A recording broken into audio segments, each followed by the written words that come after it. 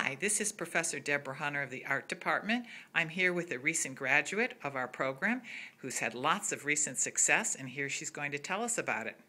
I'm Lauren Biedenharn. I graduated from 2010 in May from SMU in the Arts Department with a BA in costume and a minor in philosophy.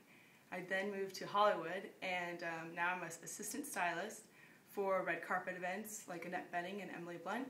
And I also work with music videos. I did Avril Lavigne and Britney Spears, and then just came here in Dallas to help with the Black Eyed Peas halftime show at the Super Bowl.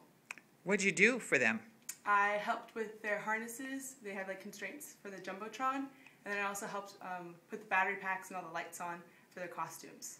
Did you do anything while you were at SMU that related to the work you're doing now? Yes, definitely. I did a lot of structural wearable art, which is I did actually a light-up dress with battery packs, so it's completely relative to what I did for the Black Eyed Peas. Great. And are you having an exciting life right now? Yeah, very busy, but very exciting. Terrific. Thanks for visiting with us. No problem. Thanks.